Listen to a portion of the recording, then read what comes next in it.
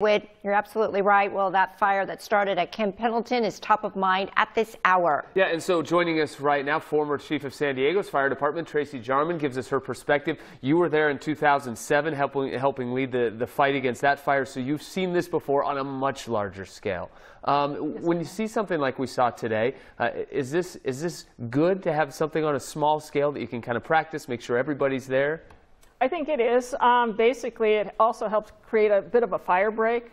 Fortunately, right now, we don't have the Santa Ana winds. We have good humidity. The firefighters are on the ground. The resources are available, so they're quick to respond and basically create a fire break in the event we get bigger fires later in the season. And so that firefighter there mentioned to Gabby that it was topography that was driving this and not the weather. You know, we are usually on the air or on our NBC7 website with the very latest on fires that started like this. We were surprised that it went from 10 to 20 to 700 in such a quick time, and it was cooling off.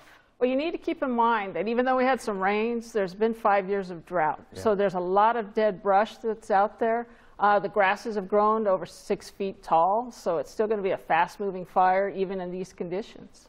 And so we head into a summer where there's just a lot more fuel out there.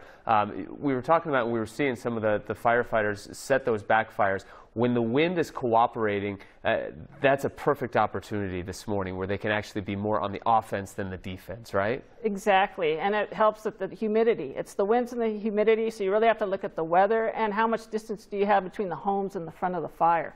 But the backfires are a very effective way to fight the fire. It did a good job. Today. So, well, thanks very much for sharing your expertise. 25 years, after all, with the San Diego Fire Rescue Department, right? Yes, yes. All right. Thank you. And we're not done with you yet. We're going to see you in a few minutes. You're going to come back and talk to us about a very special event that's going to help people rebuild their homes when they do deal with a devastating fire. So stay with us. Okay. All right. Thanks.